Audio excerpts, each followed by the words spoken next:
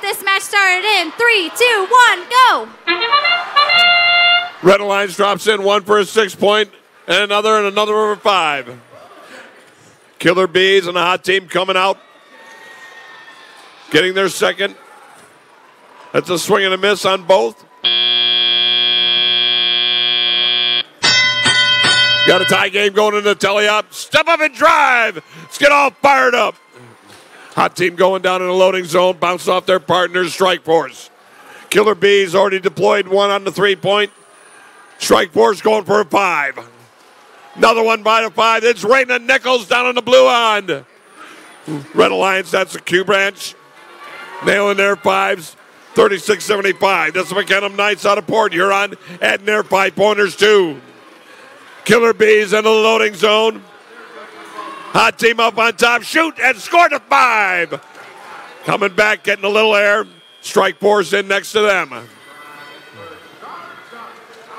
Killer Bees grabbing some of that low-hanging fruit in the middle of the field.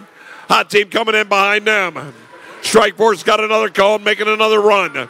Q Branch drops it in for a 2. It rolls out. No joy on that one. 78 seconds left. Hot team up and over the top.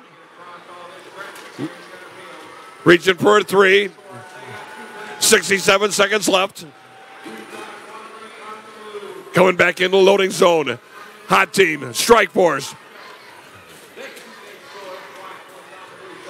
Killer Bees still grabbing that low-hanging fruit in the middle of the loading zone. Strike Force is coming up. Got the upper and middle row already filled up. Now they got to go to the bottom. 42 seconds left. Q Branch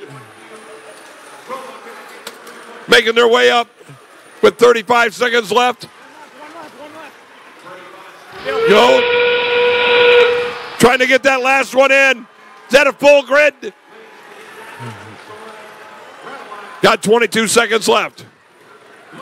Going to 3. Amigos are up. They stick it, and they got the 3. They got the 3. It's looking pretty good. Got a few seconds left.